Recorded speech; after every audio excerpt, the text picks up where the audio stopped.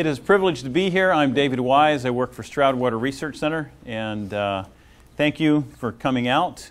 I'm preaching to the choir on why buffers, so we'll skip over all of that, but I want to help share with you how buffers, how to have success with these things. It was a very humbling experience to spend the first 3 years of my work with Chesapeake Bay Foundation killing trees by the tens of thousands. And my dad says, any fool can learn from their own mistakes. It takes somebody with a brain to learn from the mistakes of others. So if you want to jump on that little opportunity and learn from my mistakes, we can all be better off for it in the longer run. So what I want to do, there's two presentations, and I can't merge them. I'm too dumb to figure out how to change a Google platform PowerPoint that a young buck prepared for me into my old school stuff. So we're going to switch out halfway through, and we'll just say, oh well, he's not a millennial, and we'll just have to put up with it. First thing I want to do is set some context for you about how we at Stroud have ended up using the methods that we are currently using, and what are those methods. Because some of the research about the details on methods, if I don't have the broader picture, the broader context, it may not click for you, it may not make sense. So I'm going to take a bit of time to go through how do we go about installing and maintaining a buffer as a starting point. So in this work that I'm showing you, the insights, I'm standing on the shoulders of a whole lot of other people, and all of us are part of that reality. So I talk to a lot of groups. You guys are mostly southeastern Pennsylvania, I assume. How many are not from southeastern Pennsylvania? Okay. All right, so there's some. So the regional stuff matters, and I would just encourage you to be attentive to that. I talk about our context because some of the assumptions about regions do, in fact, matter. Down here in Southeast, we're working in a lot of former pastured areas. We're working with a lot of invasives. We're working with rich soils, often for health of trees, sometimes too rapid growth that the trees are actually wrecking themselves. They're growing so fast. So it's, if you're in New York, that's not your context. You know, the trees aren't growing too fast in New York, despite how rich things may be. I'm generally working with container seedlings. Mainly that gives us a longer planting window. I think you can have success with any types of seedlings. You might want to use bare root included. These things are hard to plant wrong. They do have one benefit over bare roots, is that they have increased drought tolerance. We've found out in some of the dry years, these things will go dormant and make it through. So it's only, the cost of this plant material is only about 20% of the overall project cost, so it may not be the best place to save money. I will say on installs, you can put those trees in the ground a whole bunch of ways and have success. Dibble them in, auger them in, shovel plant them in. I'm less concerned about how you put the trees in. I'm very concerned about what kind of maintenance is being done, and is there maintenance being done? And Lamont Garber, a colleague of mine, says, David, one of our messages has to be, if you're not going to maintain it, please don't plant it. We have too many failed buffers that become barriers to others putting the practice in. So I say, do your planting with your maintenance in mind. We use 5-foot shelters. That helps find, protect, and spray herbicides around trees that are installed. We use the center hole net method I'll say more about later on. For a long part of my life, I was fixated on which shelter to use. And I'll share some insights on that may have relevance. I think that was sort of a rabbit trail, frankly, significantly for a long period of time. Plant with maintenance in mind. We plant our stuff on rows. That gives you the option that you can mow down the alleyways. The woman who raised the question about what do I do with all my noxious weeds that are coming in on the site, if those trees are on rows, you can mow. If they're not on rows, I'd say start over. You know, it's too hard. You don't have to put them on an Arlington grid. There are contractors who do that. Most of my stuff we put in on these sweeping curves that parallel the stream. It actually aids mowing. If you can run your mowers parallel to the stream, figure out how wide the mower is that's going to be on the site. And you can go 2 mower widths between your tree rows. You can go 3 mower widths. Figure out something that's convenient. And if you're scribbling furiously, this thing is going to be recorded, and I can also get you a copy of it. So I know how that can be challenging to. The main threats I see, in my experience, are voles first, deer second, invasive vines here in the southeast, and particularly neglected shelter maintenance. Competing vegetation is further down on the list in my experience. And depending where you are, I've seen bears just go up one row of tree shelters and down the next row. They were all snack dispensers. They all had wasps in. The bears figured that out, and they wrecked every last one of the tree shelters on the property. That guy's figured out, I got to use wire cages. So there are other options. Spotted lanternfly, who knows? How many of you have heard the term the green death? If your planting gets swallowed up with chest-high grasses, your odds of success are really going to tank. That is termed by foresters the green death. And I've added my own addition to this, the brown death. Voles are ecologically critical native small mammals. They are a thin skin with 4 legs and a hot lunch for anything that flies, runs, or crawls. They're really important. But man, do they do damage on tree plantings. David, what is the green death? The green death is too much competition for light, nutrients for trees by heavy grass competition. And the grasses, moreover, harbor voles, which will kill the trees. Like that photo that I showed you, that's where these trees came out of. 3-year-old trees, these were my trees. This is part of the 3 years of killing tens of thousands. Really crushing when that's your planting. That's when I was working back at Chesapeake Bay Foundation. So, Dad says learn from others. Nurseries, Christmas tree farms, orchards, and researchers have all coalesced to say the way you get trees to grow in this ecoregion is clean culture. What is clean culture? It's not a morally upright lifestyle. That may help, but it's this. It is keeping heavy grass presence away from the trees that you want to live and prosper. You don't have to do strips. This looks a lot like a grow out at a nursery, right? That's a crep buffer, and it's a highly successful 4-year-old crep buffer. Clean culture? Sorry? CREP, yeah. Conservation Reserve Enhancement Program, USDA program. Here's the 3-foot spot. Sorry, it's a little bit dark. That's much more common. We're typically using 3-foot diameter spots. You can use strips, that works fine too. So an early study, and this was the part that killed me. Bern Sweeney, God bless him, check the year on this. He has 4-year data that's in a refereed journal in 2002 when I'm just reaching the apex of my tree killing. Who has time to read journal articles on how to have success with tree plantings? I'm too busy killing them. And you know, that was a humbling reality when he had done and published the data to know how to have success with this before I was even really out there really slaying them the way I was. So this is out of that study. Survivorship on the left side, growth on the right side. And ma'am, if I'm blocking your view, please feel free to move. I'm sorry, I'm going to have an angle where I can see some stuff. So what are you looking at here? This is survivorship percentages, 4 different treatments. Control was doing nothing. Mowing is short name for twice a year weed whacking. String trimmer. Tree mat, 3-foot by 3-foot black Vispor mats. And herbicide, twice a year, 3-foot diameter spot. Those are the 4 treatments. What did it do in terms of survivorship? Well, you can see. Growth, similarly significant differences. And the herbicide spots really were getting it done.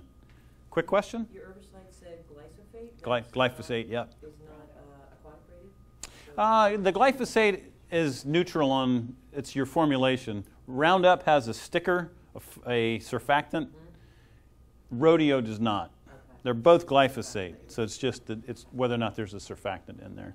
So, and I will say, you know, if you notice, this is not a great total survivorship.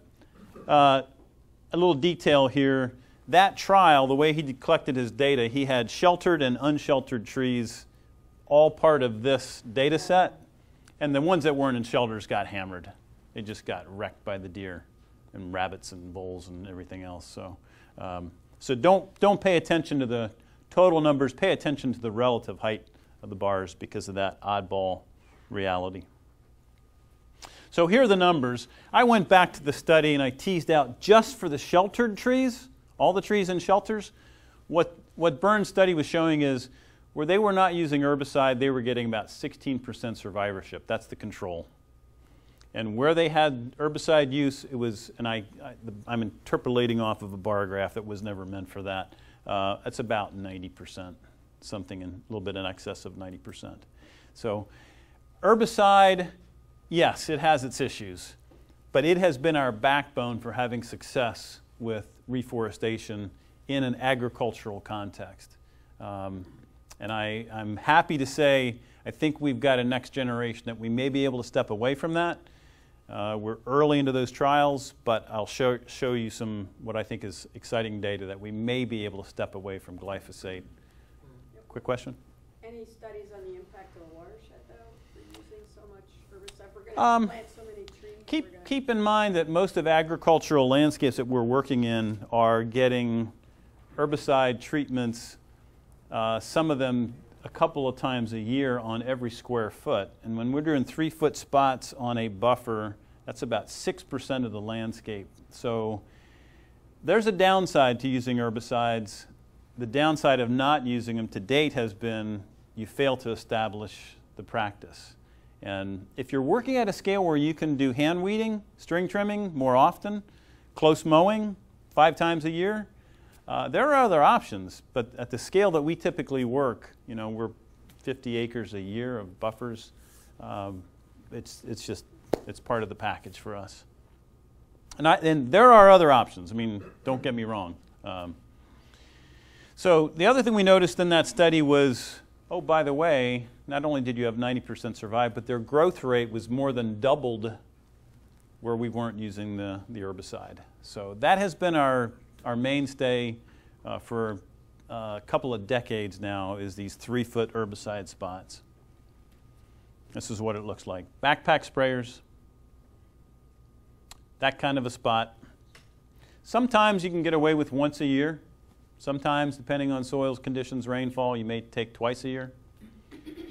I'm going to run through a quick schedule, and if you really want these details, see me later, because for sake of time, I'm going to have to move pretty quickly. But in this time of year, we'd be going out, fixing stakes and tubes, because frost heave will be loosening them. If invasives are an issue, we found out, like preen that you may use in the garden, there's pre-emergence granules that you can put down the tube to keep really nasty stuff like bittersweet multiflora rose from coming up inside your tube. By the time late April gets here, we're making our 3-foot herbicide applications. You want the grass to be short but actively growing. If you wait for it to be too high, it gets really hard to do this effectively. Not only that, it's very, very tiring to walk through. And then every time we're going through a site, we're keeping an eye on these bird nets. And the nets we try to get off before the trees are up and get all tangled up into them and wreck their formation. By May, we're into our first mowings. We're looking for landowners to do that. If you have herbicide spots, now there's a dead spot around every tube, and the guy doesn't feel like he's got to run the mower quite so close. If he hits 10% of the stakes every year, that's 40%. After 4 years of mowing, you've wrecked half of your plantings by the mower damage. Late May, if you got a problem with invasives, you could hit them with a second dose of Snapshot. We also have paid $80 an acre for contractors to come in, lift every blessed tube, weed out the invasive vines that otherwise wrap up and do the tree in over the years. Again, remove nets. July and August, another mowing. This time, mow first, so you can get yourself through the brambles, the nettles, everything else, then come in and spray after. You probably have enough of an herbicide spot remaining that the mower can mow through there, and what's coming up around the tube is really short, and then that's really convenient to spray again. So this is the sort of stuff you figure out. I've been working at this for 20 years now. So what's your order of operations? Then late fall, a final mowing, especially if you've got risk of a lot of voles on the site. Voles are food items for any manner of predator. If you have that cover short, they're going to be exposed to predation, and they're going to take a whacking from the hawks and everything else. We budget $300 an acre a year to do this maintenance. That's without the mowing. 2 mowings at $150 an acre would be another $300. It's not a bad idea to have reserves if you may have some invasives. Do this maintenance for 3 or 4 years. We use written, signed agreements with our landowners. They know what they've agreed to. We know what they've agreed to. They know what we've agreed to do. It's a very clear record.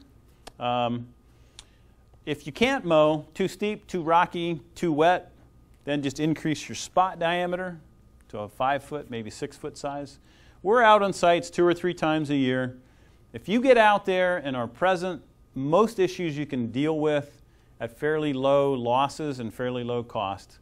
When you don't go out there for 2 years, you get back and it's, oh boy, oh, I see. Then it's a real problem. Do you plant a garden and not weed it? I did it one year. I wasn't allowed. I wasn't allowed to garden there the next year. We went away for August, and that was enough. We can't plant buffers and walk away. In our ecoregion, it's like planting a garden. You need to weed it. You need to take care of it. And site prep is critical. At minimum, kill the sod where you're going to plant trees so you don't have that stuff coming up inside the tubes.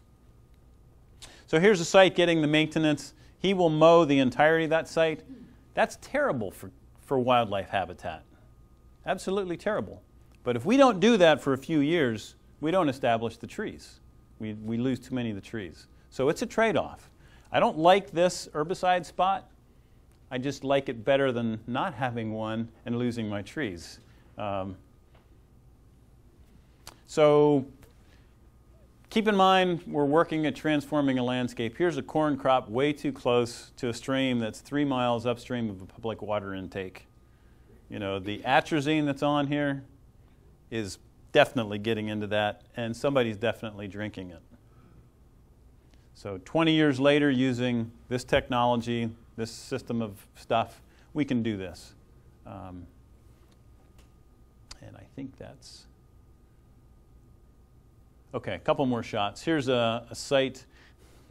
Not everybody has sculptures on their landscape, but when you work in Chester County, you'll meet some people who have sculptures on their landscape. Oh. And this guy put his money where his mouth was. These trees got Cadillac maintenance, and they have just thrived. That's 8-year-old. That's an 8-year-old planting, and there's very few people spend as much money on maintenance on their buffers as that fellow did. So let me switch over now. Yeah, Brian. Can you pull off on the mowing regimen? You showed 2 slides of bigger trees. At what point can you let that grow up? You know, if we get to about 4 years in, then we're pretty good. Okay. That's just a landowner's choice to keep mowing. Yeah, yeah, and they should be curtailing it. If it's crep, they are obliged to curtail it. Where's my mouse? At what point can you remove the tree shelters?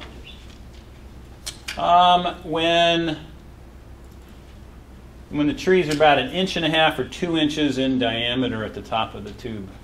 But you need a buffer of guard. Right? What we have, and this is another place I want to do some trials if we get a chance. I have seen good success anecdotally taking a case knife, a utility knife, cutting that shelter vertically and leaving it on the tree. Okay? Now the tree can push it open. It'll get better airflow. Some of that funky, too humid stuff as the trees fill the tube can actually wreck the trees. This isn't science. This is Dave's anecdotes until we get there with the science. Cutting that tube, leaving it on. Buck don't seem to like to rub on plastic. It doesn't get done what they're looking to get done.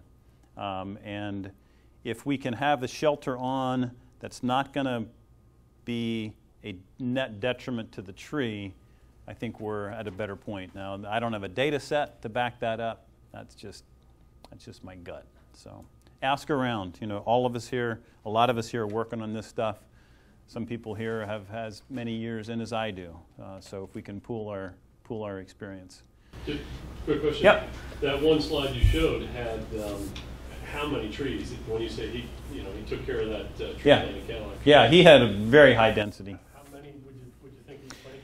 You know, and I finally heard a forester answer this question. I've been into this work for 15 years. It's like, I'm not a forester. I specialize in writing grant proposals is what it feels like most weeks. So the forester said, I said, what do you think about tree density? He said, well, what are you looking for? I said, what do you mean? He said, well, do you want wildlife and water quality, or do you want quality timber? I said, what's the difference? He said, well, if you want quality timber, you put in 400 to the acre so they drop all their side branches, and now you've got these rockets that are shooting up that are as branchless as a bunch of arrows. That's quality timber production in Pennsylvania. He said, if you just want wildlife, water quality, habitat benefits, I said, yeah. He said, 150? You know, so it's like, how can I be doing this 15 years and duh. So you learn as you go. I don't do this work alone. There's a lot of people supporting this.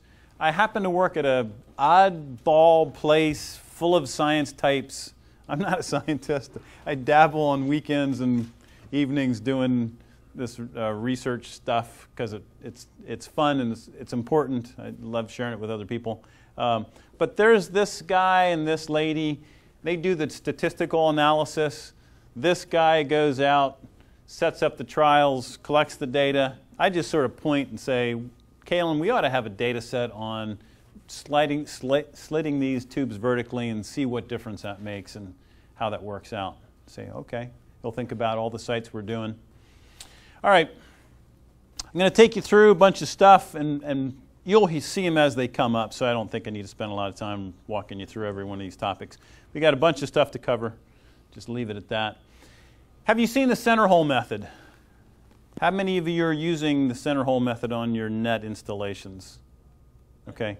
What is a center hole? Center hole is this 1 to 1.5 inch diameter hole. You pull the net down to the point where it actually starts to spread and is a hole about that big over the top of the tree shelter. Here's normally how they would get installed. Oh, is this thing advancing on its own? No, you touch the Okay. screen. Sometimes. So here's the tassel method on the left, on the right, sorry. The odds of a tree getting up through that on its own, if that net gets neglected, it actually happens. It's freakish in my mind, but some will actually get up through there. Really low, though. So the nets we use to keep the birds from going down and dying and making a mess of things. Okay. David, what size tree do you put that on, and how do you get it on the tree? That tube? Yeah. That's a normal tree shelter. We'll have a conversation afterward. So if you don't use the center hole method and you neglect the tree with the tassel method, the odds of that leader getting out of there healthy are really slim. So Bern Sweeney said, what if we did this? What if we put in a 1.5 inch hole top of the tube? He found out 75% of the trees can emerge when all the nets were intentionally neglected. A lot less tangling. But I asked Bern, that's the size of a Peterson bluebird box hole for about 1.5 inches. I said, do you know that the birds aren't going down there? No. I said, well, maybe we should look. So we looked for a couple of years, 10,000 tubes. This is while the contractors were lifting and weeding. I said, I want you guys checking whether there's dead birds in there. We found one. The net had been pulled down so far that it was about a 3-inch hole. It's basically not having a net on at all. So basically it worked. Oddball, and share your data with me. This past year we found about 20 dead starlings. Again, we were looking in not 10,000, but probably 4,000 tubes that year. There seemed to be some beetle that was present in these tubes, and it seemed as though maybe the birds were going after the beetles. They weren't carrion beetles. They were some other kind of beetle.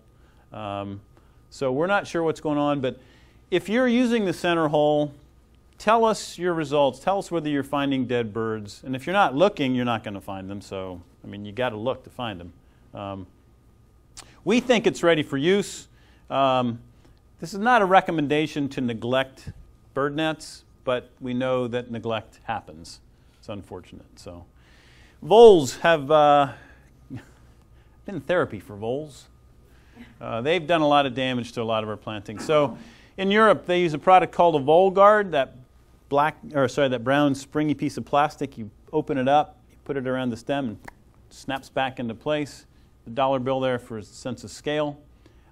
We tried some coarse stone mulch, shown down there, and then a type of stone called 2A modified that is coarse stones and fine stones. They call it crusher run sometimes. It's all the different size fractions all mixed together. And the critical thing is that dirty 2A modified stone doesn't have the voids. And I looked at this. Bern Sweeney was testing this out. I said, Bern, I think those voids are so big the voles are going to go right through that. And what did we find 4 years later? That vole guard is worse than nothing. And that's statistically significantly worse than nothing. Because here's our control. Here's the vole guard. This is a 2-inch stone. It's as good as doing nothing. The 2A modified stone, that fines mixed with the coarser stuff, that gave us 76% survivorship after 4 years with no herbicide. That's one site. You don't make deployments of lots of resources over lots of acres based on one site, but it was a wake-up moment to say, we may have something here. We have first-year data on a couple more sites where we're trying this out, including that 20 inches of stone that we did at that first site. That's about half a bucket, 2/3 of a bucket of a 5-gallon bucket. It's 40 pounds of stone, and my arms were longer till the day was over. You know, that's a lot of schlepping of material. Here's about a 12-inch diameter. That cost, and actually this would be a little bit less than this. That $250 was the cost for about a 3-foot spot, but it's almost all labor, hardly any stone. The stone was like 15 cents a tree. It was insignificant.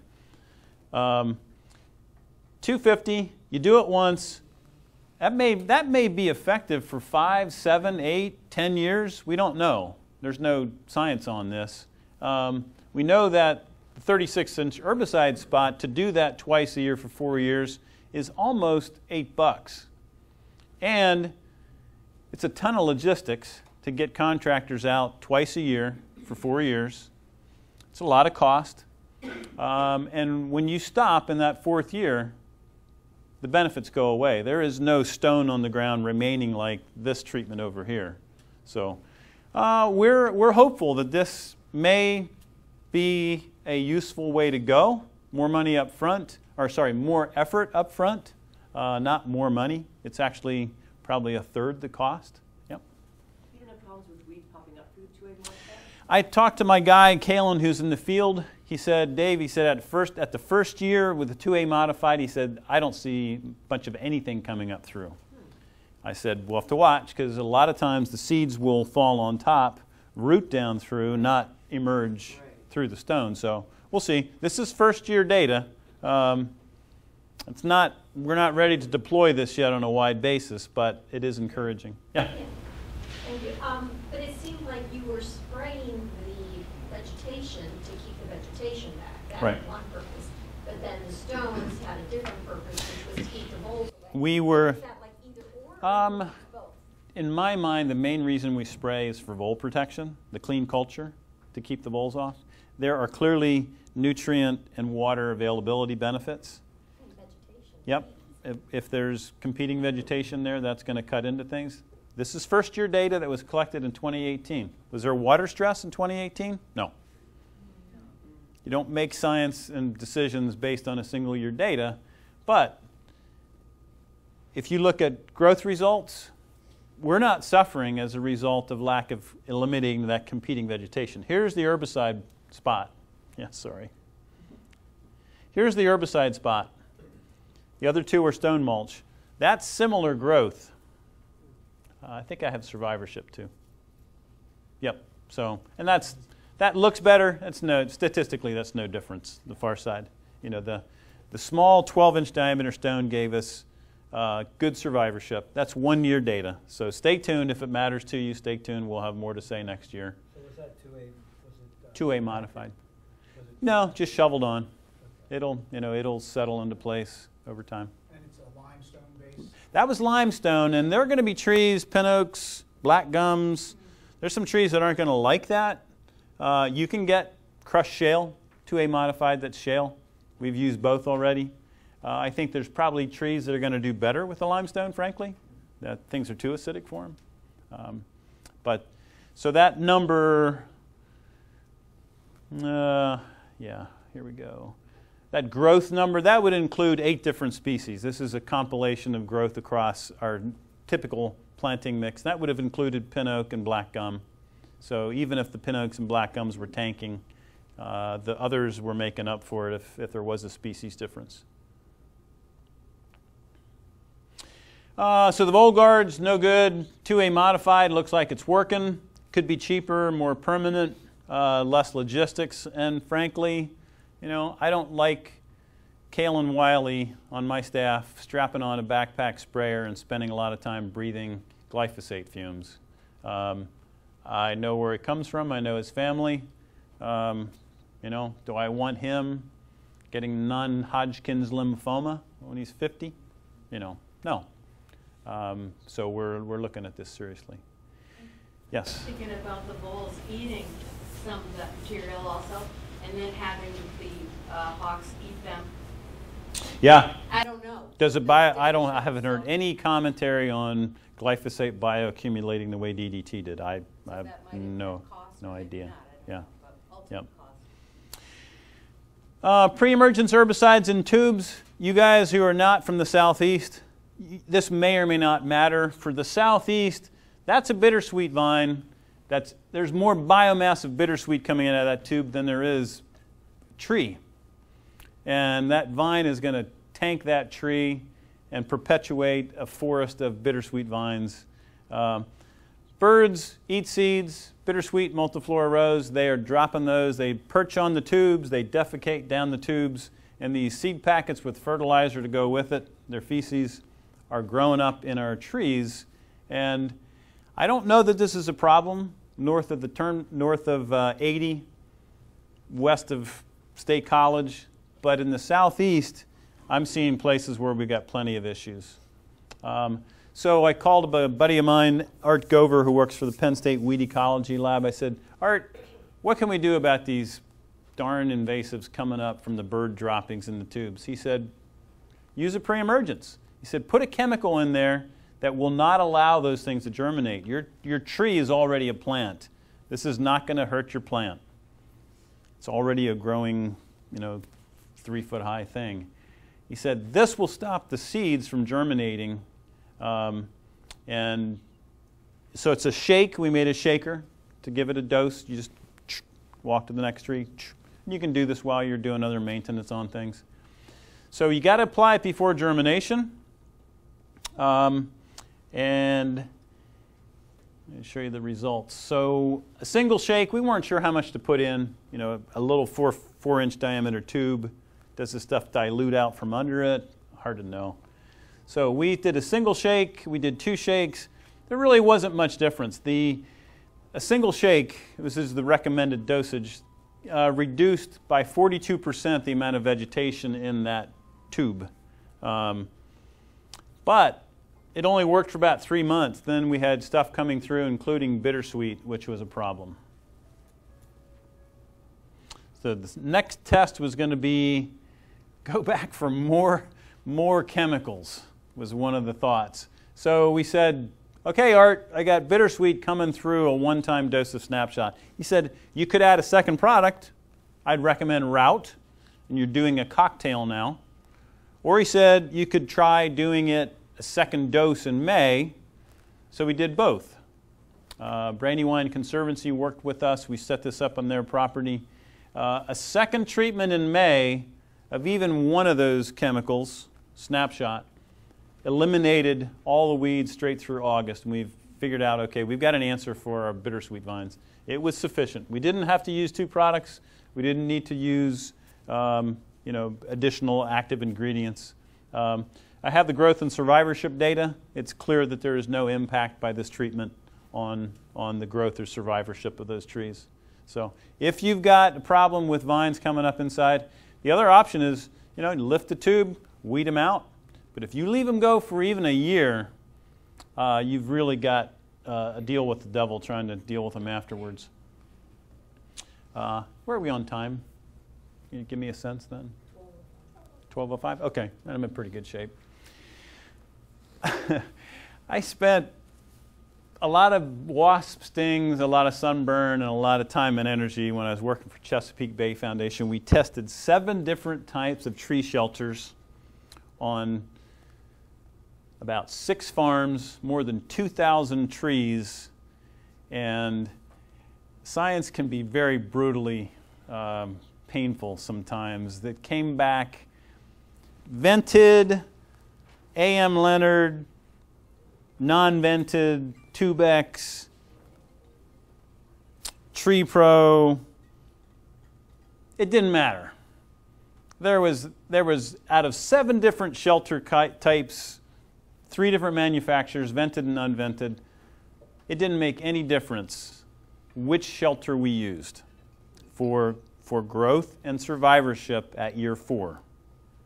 Now, in that mix of tubes was a tube that was a continuous plastic extrusion, and if you didn't remove it, it will girdle the tree by about year 7. That's not a tube we're using. But it was a tube that was common on the landscape at that point, and we hadn't learned that downside. So the Tubex product and several others have a laser perforation that the tree will basically be able to split it out, burst out of that shelter. Sometimes leaving that shelter on to that point, it gets funky with leaves and mold and excessive moisture. My point is, I don't think it's a worthy pursuit, particularly for you folks who are not here in the Southeast. I don't think it's a worthy pursuit to spend a whole lot of time asking which shelter grows us a tree fastest. I do think it's a valuable process to say which shelter can self-remove, which shelter has integrity of construction, and the Tubex product line has done very well with that regard. What I'm trying to answer with these tests of shelters is I've got about 15% of my trees that grow so fast in a standard Tubex tube that they get up, their stems are not strong enough to support the massive top growth they have, and they wreck themselves. It's too much fertility, too much growing season, too much good stuff, and these wonderful sycamores, river birches, and silver maples, by the time they're into their 3rd growing season, they're kinking the tubes, they're snapping the stakes, they're tearing the ties out of the tubes, and now they're laying on the ground where the mowers are going to run over them. Or the guy's going to have to get off the mower every 40 yards, and he calls me up and says, "This is intolerable. I'm going to have to charge you twice as much because I'm going to have to fix every one of these darn things, and I don't have stakes out here. How am I going to fix this?" So I am looking at these tubes specifically through the lens of, can I find a tube that slows my trees down and grows a tree that isn't wrecking itself by the third year. And I had a guy in Mannheim, he's a landscaper, was hired by Kreider Farms, who put in a whole lot of buffers, and he went out and cut panels into every one of his tubes with a case knife to increase the ventilation, because he saw them growing too fast. He knew this was not good. And he cut those holes in, and I said, Brian, tell me how that works out, because I didn't know if, field mice love to climb into these tubes, gnaw on the trees and make a nest in there, and then the tree's dead. It has worked out okay for him. I think there's better ways to approach it than, man, think about the labor for that, a couple of thousand tubes, cutting several 4 by 6 inch holes in with a case knife. If your price of milk went up at Kreider Farms, you know in part why.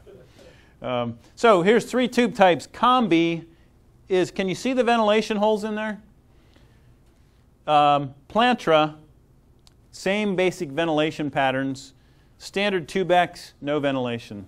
So I'm looking for a tree that can increase the tube that can increase the ventilation to slow down my fastest growers so they're not wrecking themselves. That's what I'm talking about. That's heartbreaking. That's as bad as having the voles chew the roots off. That's, you can't get a mower past there. It's maddening. So, and we have sites where it's like a third of the trees down on the Eastern Shore, former ag site, excess fertility. So the manufacturers of this tube say, David, do you really want to measure the performance of your tree shelter by how fast you can grow the tree? And I said, well, I don't anymore, because I'm finding out that's not a great measure of success.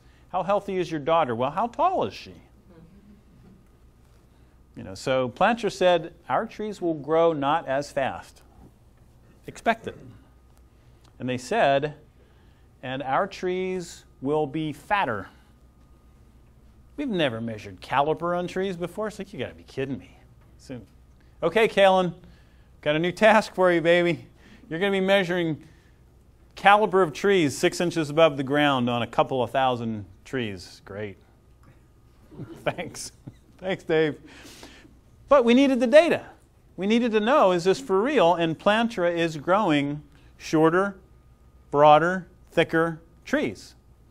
And this is year 1, baby. Don't forget, we're a long way from changing our methods. But there's hope here. If you're seeing trees that are wrecking themselves, the ventilated tubes may be a good place to go. Plantra. And Plantra has some different optical properties. There's different wavelengths of light getting through that I think are probably involved. Did you find different species tended to overgrow more? Yeah, it was sycamores, river birch, silver maples. Some of our really strong performers. And I would say green ash, but we had to stop planting them because of the emerald ash borer. And then the survivorship, just to make sure that we're, you got to look at both growth and survivorship when you're doing these studies. They're comparable. There's no real difference going on there. How many of you include multi-stem shrubs in your buffer plantings? Okay. We have been doing that, and most of them end up looking like this. The multi-stem shrubs aren't well suited to a 5-foot tall tube. When you put them in a 2-foot tube, that's what the deer do to them.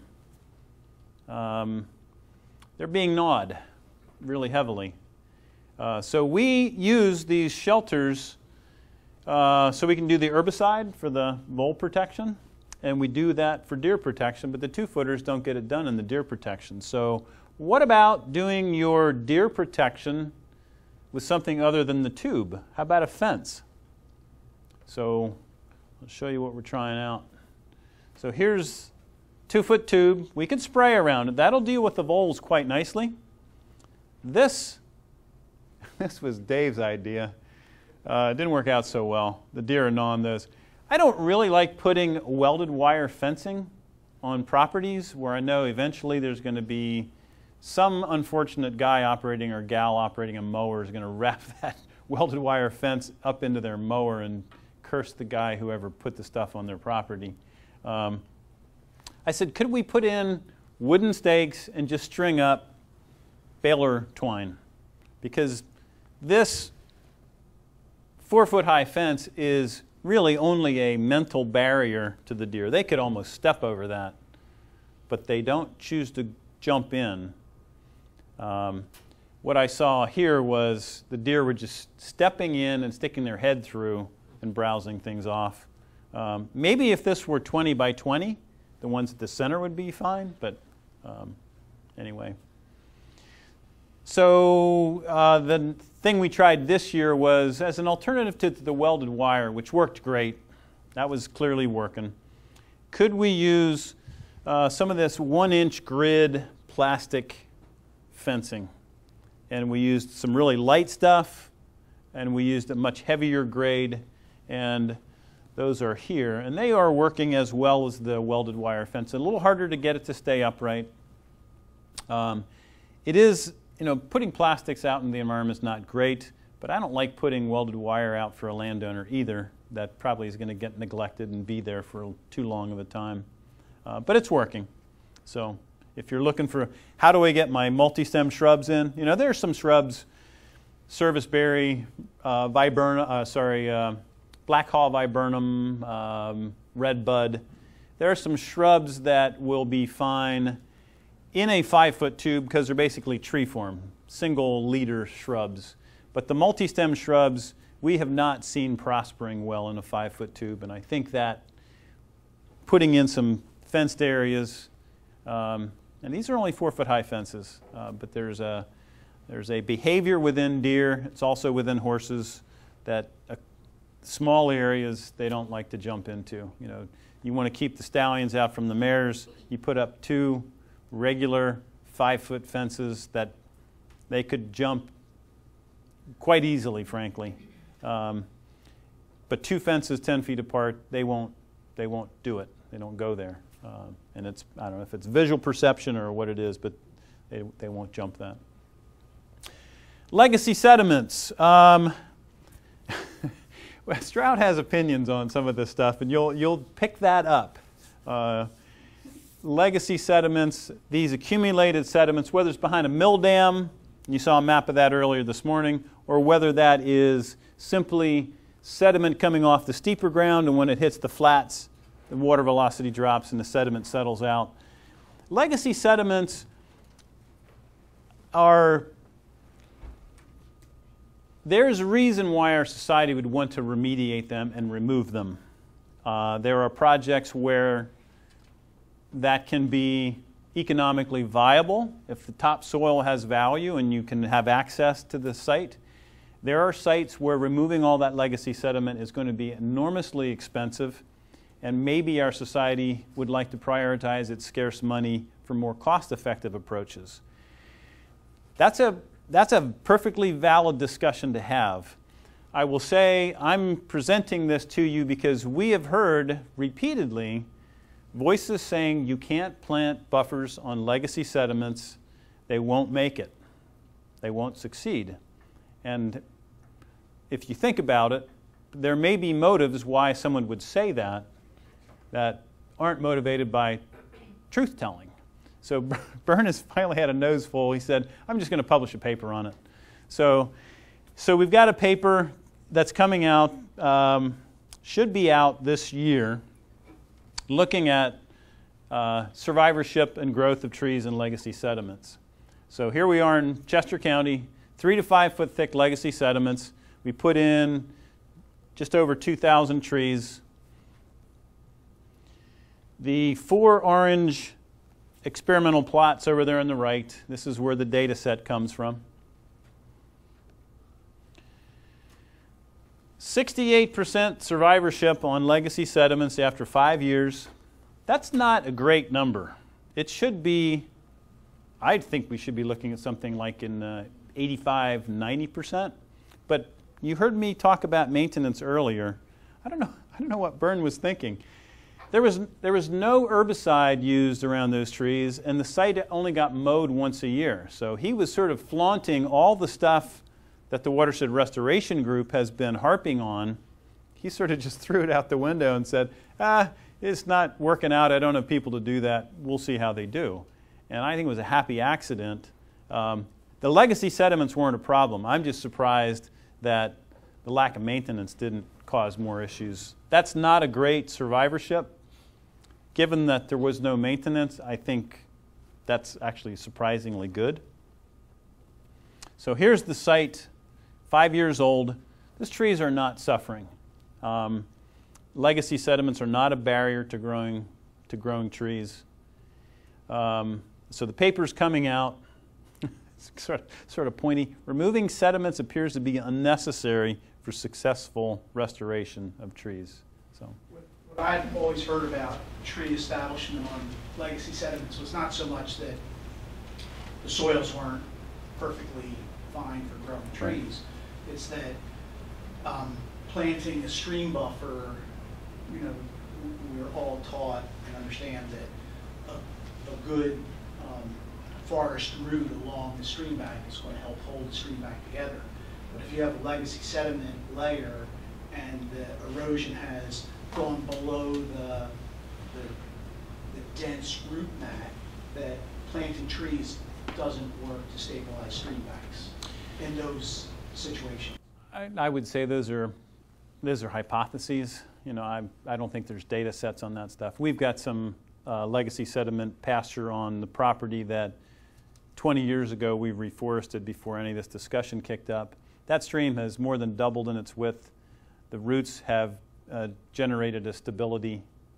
Maybe this is a one-off where the confining layers are different, but I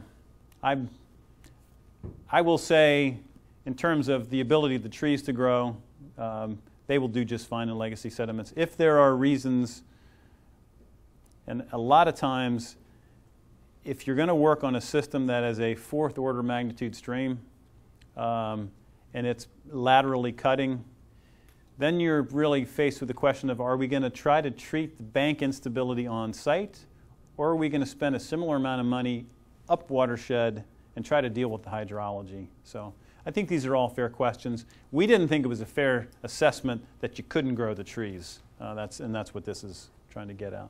So you may have a point that needs to be, you know, fleshed out through time and may be exactly right on the money. So I think what we're seeing is you can grow them.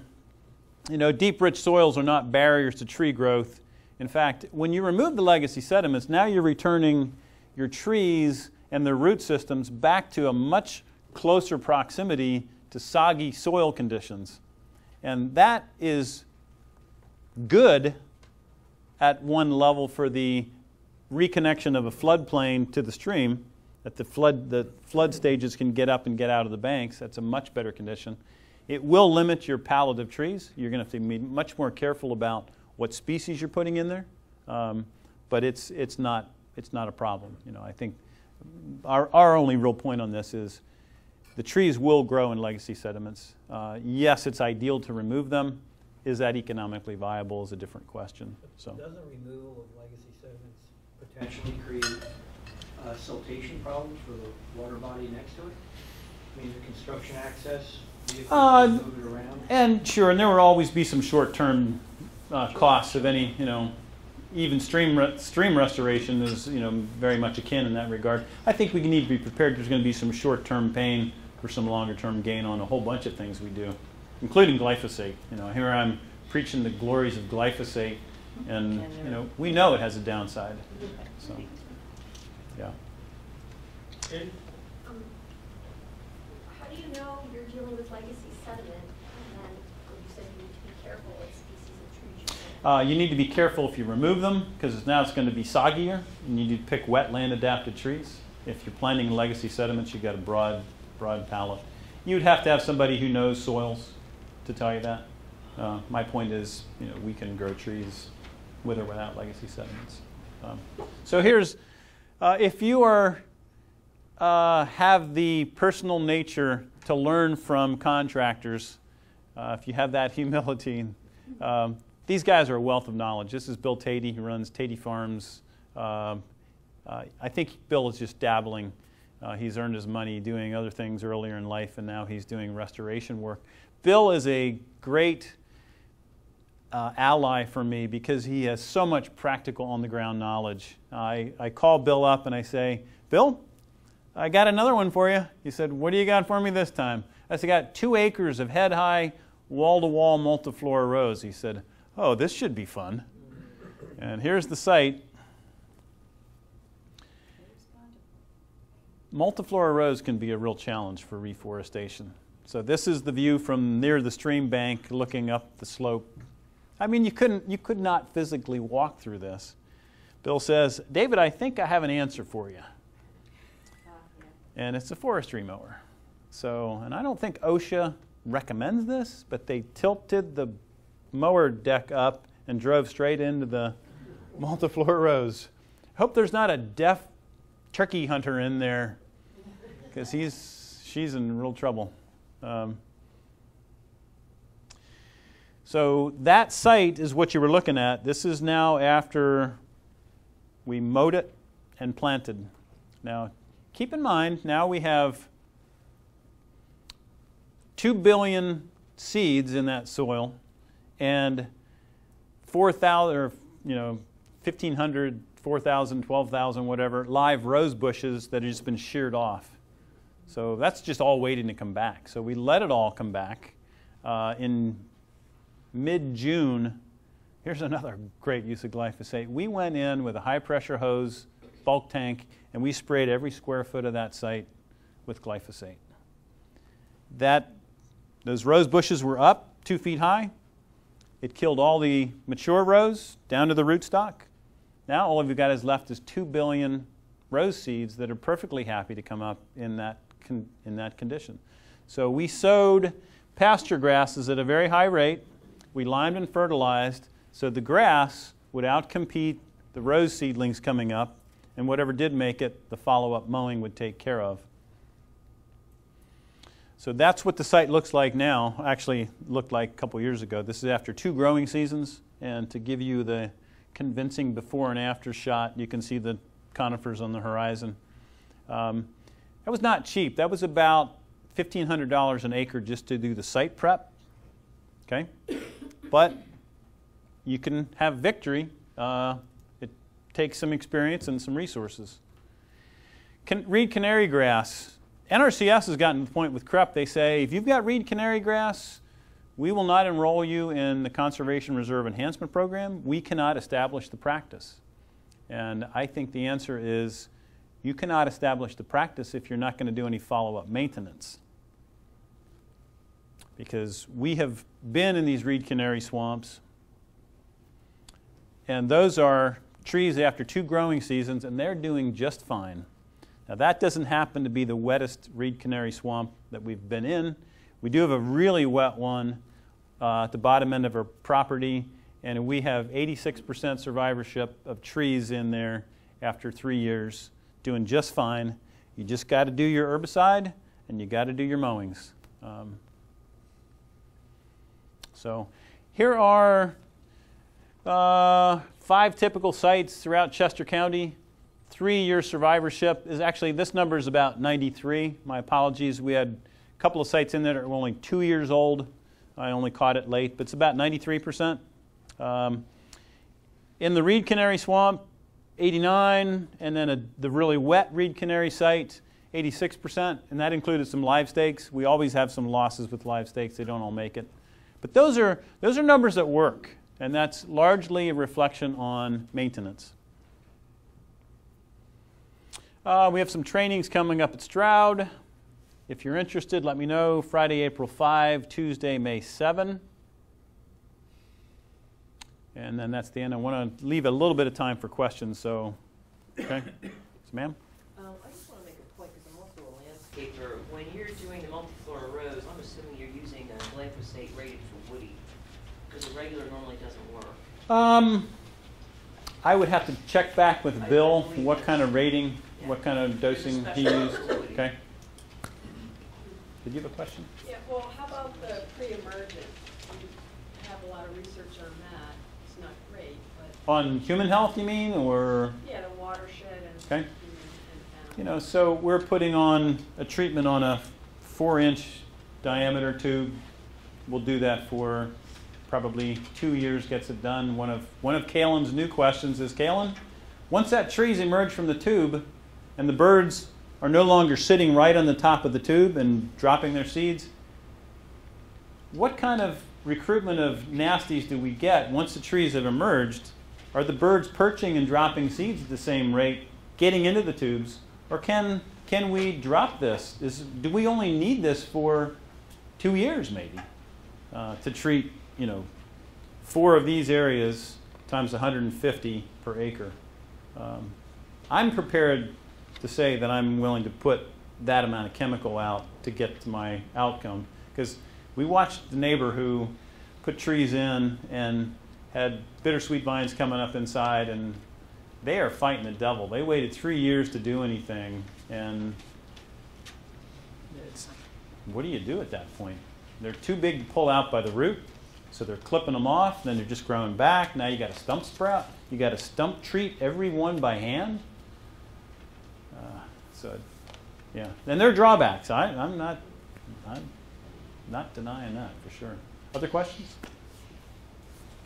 Just a thought. You know, a lot of us write these tree vitalize and now DCNR riparian buffer grants, and I just think it would be really neat if they had a link for your research or somebody else's research bundled up as a go to this portal and read what's current. Because I can remember years ago writing in bold guards because I was asked to, you know, and right. It would be really great to just have DCNR sort of take the heat off themselves and say, here's a body of research that's been done by others for tubes and guards and mowing and herbicide, and you know, rather than call out the issue of herbicide to all of us in our minds right now.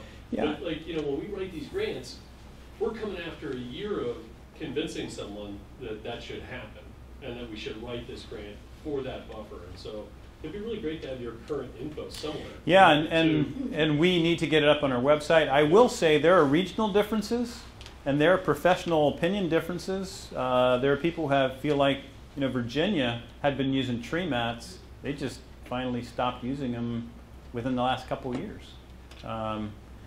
You know, so, and Stroud is not the only voice. You know, I know. Yeah, Conservation Services Inc., Lowry Tucker, they do a ton of work. He's got his own thoughts. We're not divergent. You know, there's not a lot of points where we would diverge. Some details.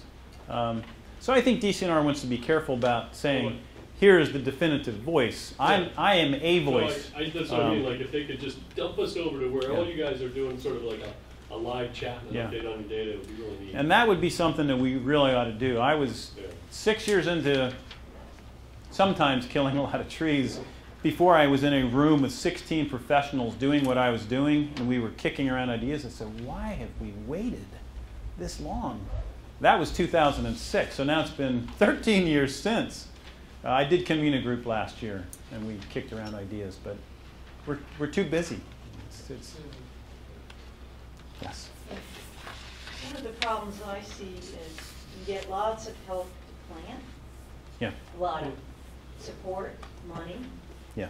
There's no money for maintenance. Right. Very little support, because there's nothing exciting about doing that. Do you find it's better to maybe put more money into a bigger tree that would require less maintenance? I don't have science to speak to that question. I think there's good reason to believe that planting fewer and larger stock, that also makes your maintenance considerably less, because you just have less to deal with. No science. So happy when they have to dig Oh, holes. they're okay. Yep. You just need to get the right volunteers. No, College students work great. I would say to be careful about how much you bite off, and just, you know, as you Oh, go, yeah. try Well, to this way you're doing a small. try to work within what you know you can project, yeah. maintain. And you know, I was invited by a funder to write a maintenance proposal, and after a pretty stellar batting average on proposals, the one they invited me to write to do maintenance, they didn't fund. It's like, you have got to be kidding me. You know, they don't want to fund it. It's not sexy. So we've learned we've got to build that in as a part of every time we go in for an ask. There's got to be a little bit of money for the maintenance. Set aside for the Yeah. maintenance. Yeah. But you can always hire hire somebody to do that work. Yeah. Yes. Oh, yeah. We. You can That's if why the you money's need there. If the money's not there, you gotta rely. I love on volunteers, but man, at the scale we're working, it would kill me. And volunteers don't do the same job that Yeah. somebody So with we knowledge. are hiring help and very happy with that route. So we're probably all done on time, I'm guessing. So I'm happy to stick around. Happy to go to lunch if you got stuff you really want to chew on. So thanks for coming out.